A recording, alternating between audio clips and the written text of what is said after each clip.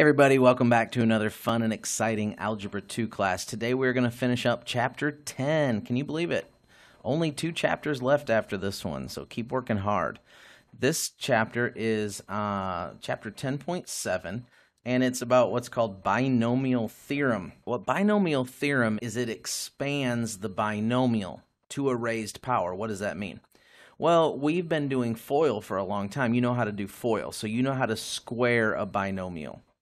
You know how to cube a binomial. We've worked on that. It's a little bit longer process.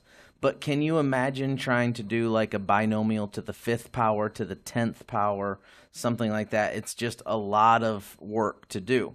So in this chapter, I'm actually going to show you 2 different techniques. I've got one that I like and then one that the book is trying to teach you, but both of them use the same binomial theorem. Pascal's Triangle is where we're really going to start this lesson. We can't understand this lesson without Pascal's Triangle. Who is Pascal?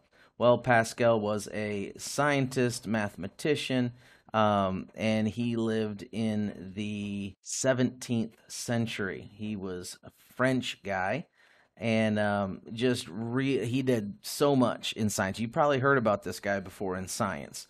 And you probably heard him before in math classes as well. So very important contributions to the science and math world. It's crazy. The guy only lived to be about 40 years old.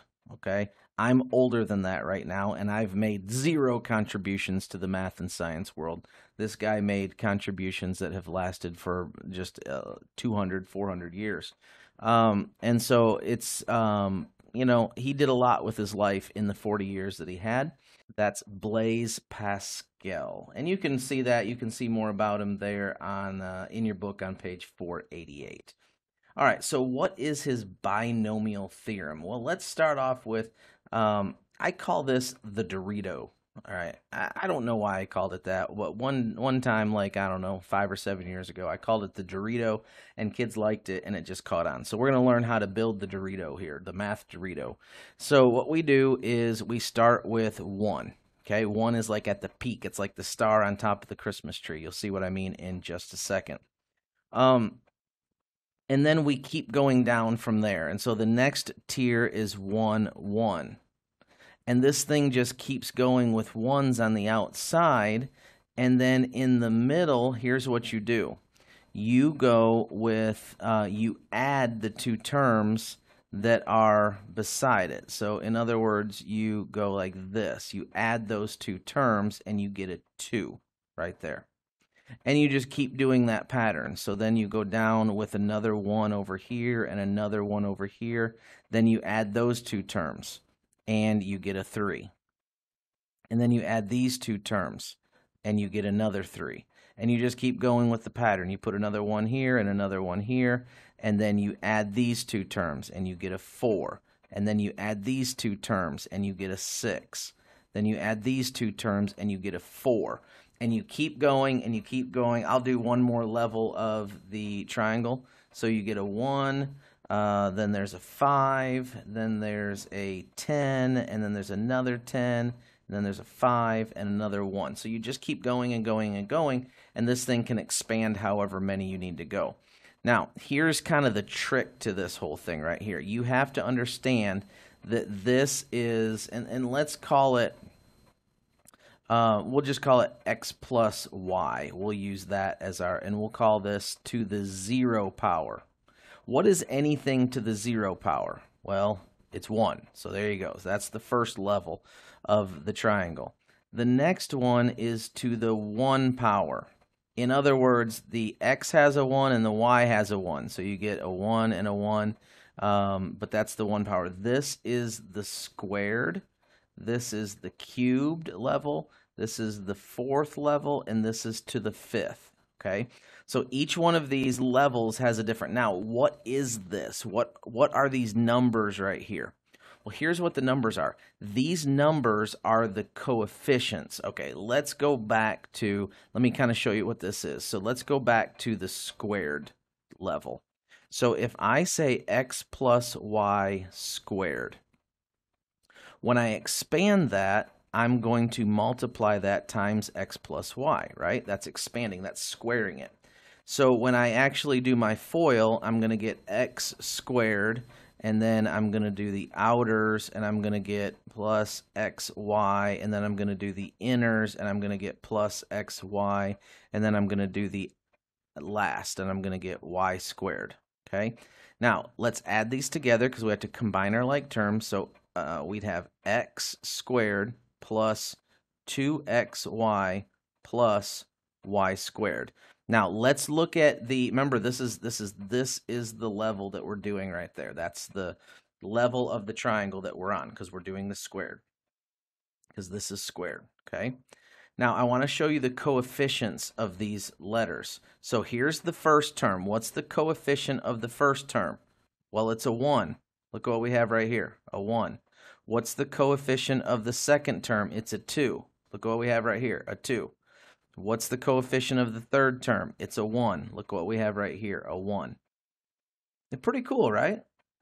And if you do the next one, like if we cubed it, if we did it again, if we multiplied it by x plus y again, guess what the new coefficients would be? You guessed it, 1, 3, 3, 1.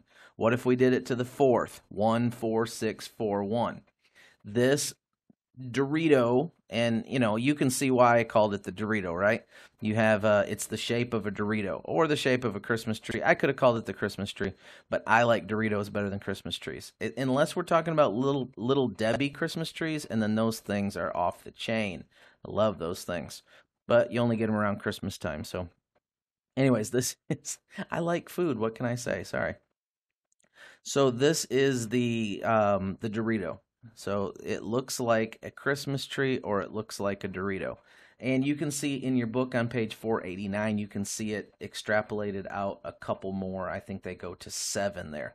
And the way that they put it is they say the n is 1. What is the n? The n is the exponent, okay? All right, so let's keep going, and let's actually do one. Let's do this one. Now, I'm going to show you the method that I like to use. I think it's easier than the method that the book shows you, but I'm going to show you both methods. So let's look at this. How are we going to expand this out? Well, here's another trick about polynomials, and you just have to learn this, and this is just the way it goes. You start with this one, and you start with this one to the exponent, whatever it is. So you start with this and you say, okay, so this is going to be x to the fourth, and then you go x to the third, and then you go x squared, and then you go x, and then you go nothing. Now that's important that you put that little line there because it's like a space holder. Okay, we'll erase that in a second, but we need it. Now what we do is we go here to the y term, and we start here at the end, and we say, okay, y to the fourth, y to the third, y squared, y, and then nothing. You don't necessarily need to put that there. And now that you've got the y term there, you can erase that little line that you put. Now I could go in and I could put my signs. This is a positive, and so they're all going to be positive. Now, something that's interesting, if it's x minus y to the fourth, you would alternate your signs. So you'd say x, that one's plus, this one's negative, this one's plus, this one's negative, this one's plus. When it's minus, you alternate signs. They go back and forth.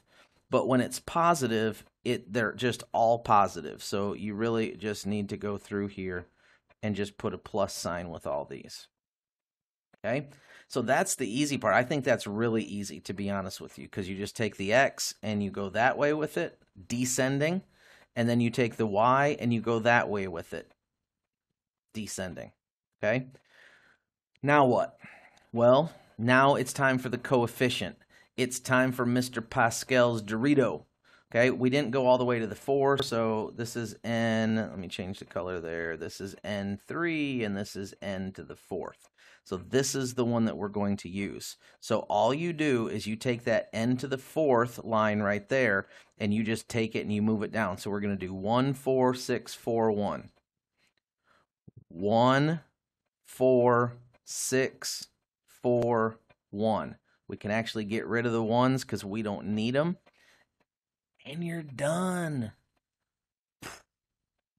That's it. That's the expansion of that polynomial. Isn't that crazy how easy that is? It's amazing. It's amazing. Now, it does get a little bit harder when there's numbers involved here. The only reason it gets harder is because you have to, they're like multipliers. Like, let's say you had a number out here already in this one. So this one with the 6. Let's say you already had a 3 out here waiting for it, and then you put the 6 in. You just have to multiply them together. So if there's a coefficient of a 3 or something like that, it would give you a coefficient here. And I can show you how to do that. But basically, you'd put 18 there because you multiply those together. So let me show you how to do that. So this is, let me go back to make this a 6, okay? What if this was now a 3 instead of a y? So we would get rid of all of our y terms, okay? And we would take the number 3 and we would put 3 with this exponent. And then nothing there. And all we do to get the numbers is we then go back once we do this, and then we solve each one of these. And this becomes a multiplier that goes here. So this would be x to the 4th plus 3 times 4 is 12x cubed. This would be 3 squared is 9. 9 times 6 plus 54x squared is how that works. Okay, so you just take your multiplier. This is 27, so it would be 4 times 27. I don't know what that is. I wish I knew what that was. I wish I was smart enough to know what that was, but I don't. So, but that's how you would do it, and then you would take 3 to the 4th would be your last term. That's how you do it with numbers. It's not that hard with numbers. It's really easy when it's just letters. Okay, so if you like that method, you can use that method. That's the Mr. Steve method right there. Okay, so if you like it, go with it. All right. Next, let's look at the book method. All right. I'm not in love with the book method, but I'll show it to you. Okay. All right. So what we're going to do is we're going to expand this to the 3rd place. I think this takes more work than my method, so that's why I don't love it. But what they're doing is they're using combinations, and they're using, sigma and series and all that good stuff. So it's things that we've learned in this chapter, so you should know how to do it. Now look, this right here shows you that it's an alternating sign. But what you would do is you would set up this formula right here for every single one.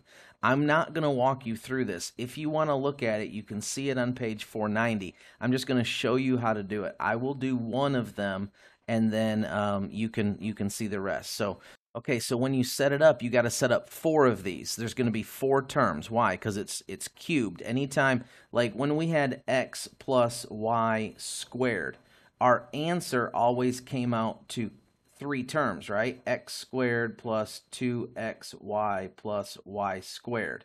3 terms. So you always get one more term than what your exponent is. So when we're here, if we have a cube, we're actually going to have 4 terms in our answer. So you're going to have 4 sections. You'll have the first section, which will be positive, and then you'll have a negative section, then you'll have a positive section, then you'll have another negative section. So each one of these sections gets its own little formula. Okay, so what changes in each one? So why we had to put 4 of them, so how do we change it up? Well, what changes is the R changes. So in the first R, it would be R0. In this one, it would be R1, R equals 1. In this one, it would be R equals 2. And in this one, it would be R equals 3. And you just solve each one of them with those R factors. So right here, you're putting those different ones. So you solve the formula each time. And then this is part of the formula over here. Don't forget, this is what's giving you your letters. This is what's giving you your coefficients. This part, the second part, is what's giving you your letters. You can look in your book. You can figure that out. If you want to use that method, it's fine. I think it will take you longer to use that method than the method that I showed you. But if you're more confident with this method, that's fine. You can absolutely use it. Go ahead and turn the page. And I want to do one more thing here in this video. we want to find the fifth term of a plus b to the seventh. So we want to expand this thing. But I don't want to expand that. That's a lot of work. If I only need to find the fifth term, I don't want to expand the whole thing. So go back over here, and what if I said only tell me the third term? Okay, the only one that you'd have to do is the third term. You don't have to do the first, second, and fourth. You only have to do the third term because that's all that I want. Well, that's what's happening right here. We only want the fifth term. Now, this is where I think this is faster to use this method, because if I want the fifth term and I'm doing it the way that I showed you first, I basically have to set up the whole thing. I have to go through the whole process in order to get the fifth term. Here, I can just skip right to the fifth term. How do we do it? Well, this is our setup right here. Why are we using the fourth? Okay, because I want the fifth term. Well, the way that you do it is the fifth term equals r minus 1. Okay, so the fifth term would actually be 5 minus 1. The fifth term is 4. It's just a little trick that you have to use, so you have to learn it. So what we want is we want the fifth term, so we're going to be using 4s right here in these two places. Okay? So what is our formula? Well, our formula for this computation is we want to do n exclamation over r exclamation times n minus r exclamation. And then our letters would be, we're using a and b, not x and y right here. So it would be a to the n minus r, and it would be b to the r. Okay? So we first have to ask ourselves, okay, what's my n and what's my r? Okay, what's my n and what's my r? Well, my n is going to be 7. Why? Because I'm going to the 7th term. I'm expanding it to the 7th term. So the n is 7. So 7 exclamation, sorry about that, over what's my r?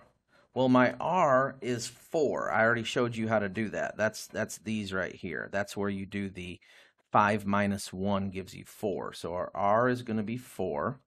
So this is going to be 4 exclamation times 7 minus 4 exclamation. And then we have to the a, n minus r. What was n? N was 7 minus 4. And then the b is to the r. What was the r? It was 4.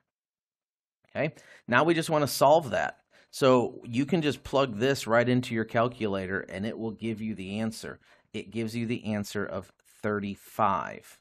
Okay, and then you take this and you just put a to the 3rd and then b to the 4th, and you're done. So this is not that bad of a process. I guess the worst part about this is getting the setup correct, making sure that your r is right, making sure that your n is right. So the only trick, and this is a trick that you do have to learn if you're going to be using this style, you have to learn how to find the r.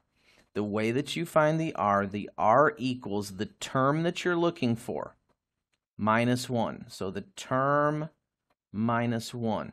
So r equals 5 minus 1, r equals 4. That's important that you do the minus 1. If you don't do the minus 1, you're going to give the next term. You would be giving the 6th term instead of the 5th term. You have to do that minus 1. It's very, very important right there. All right. Well, that's all I have for you in this lesson. I hope you learned something. And if you need to, make sure you slide it back to watch some of those if you feel like you missed anything there. All righty. We'll see you later. You have a good one. Bye-bye.